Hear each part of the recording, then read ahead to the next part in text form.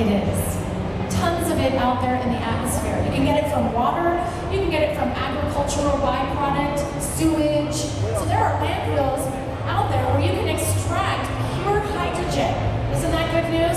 Now that is sustainability. And that's why a lot of energy experts think and say that hydrogen fuel cell technology is here to stay and is going to be very viable as we go forward. So this is one option in addition to your natural gas vehicles. Toyota has a natural gas Camry, we featured that several times. And your plug-in hybrids, like our plug-in Prius hybrid that's coming out around March. And we have this NS4, that's another concept, plug-in hybrid idea. That would be the next generation of plug-in hybrid technology. So a lot of options, but the fuel cell technology, again, extremely abundant. First of all, hydrogen, very abundant. And it's also very, very efficient once you put it inside the fuel cell stack. So this doesn't have an engine in it that we're used to, no gas engine. It has a fuel cell stack.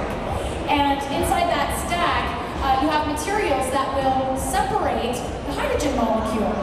And you're just separating that little electron out of hydrogen, and it travels down a little path, and it creates electricity, a little electrical current.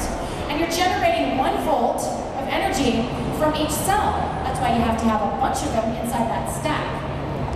And then what happens is the electron meets up with the oxygen and it creates the byproduct. Anybody know what the byproduct is? I've got a prize for you. I heard water over here. Would you like a prize? It's a hand sanitizer.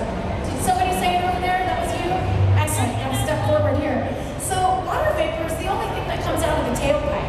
How cool is that? Extremely green. 0 emissions. And as I said, they've tested these things extensively for safety. You have hydrogen tanks on board, and they're wrapped in Kevlar and all kinds of materials that keep them from going anywhere because they are pressurized at 10,000 pounds per square inch, the hydrogen inside. But the vehicle has all kinds of safety sensors throughout the vehicle, so if anything were compromised, the entire system would shut down to prevent any hazards. And a lot of people don't realize that hydrogen is not as flammable as gasoline because it dissipates very quickly once it's exposed. So again, lots of safety testing, and you're going to see these technologies from other manufacturers as well. So again, Toyota is projecting about 2015 for fuel cell technology, and you can always stay tuned to that information by 1986 Chrysler GMC Sport. GMC